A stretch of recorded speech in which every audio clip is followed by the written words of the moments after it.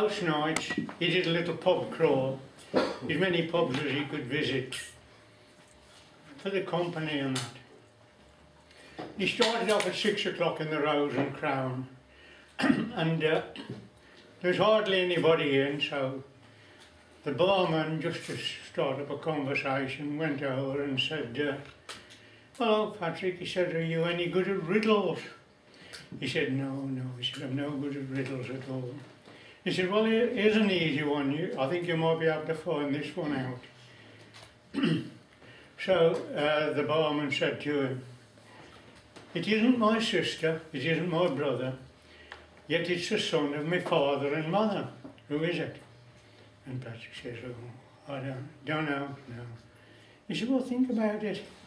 Not my sister, not my brother, son of my father and mother. It's me, isn't it?" And Patrick said, "Oh, yeah, that's right, yeah, it's you, yeah." And he had another drink and he moved on to the next pub.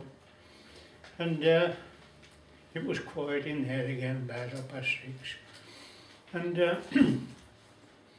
he thought he'd try this little riddle on the barman. And he called the barman over. He says, "Here's a riddle for you. Are there any good riddles?" He said, "Well, some of them I can guess." So, he said, "All right," he said, "listen to this then. It isn't my sister, it isn't my brother, yet it's the son of my father and mother. Who is it?" And the barman said, "Well, that's easy, isn't it? It's me, isn't it?" He said, No, it's the barman at the Rose and Crown."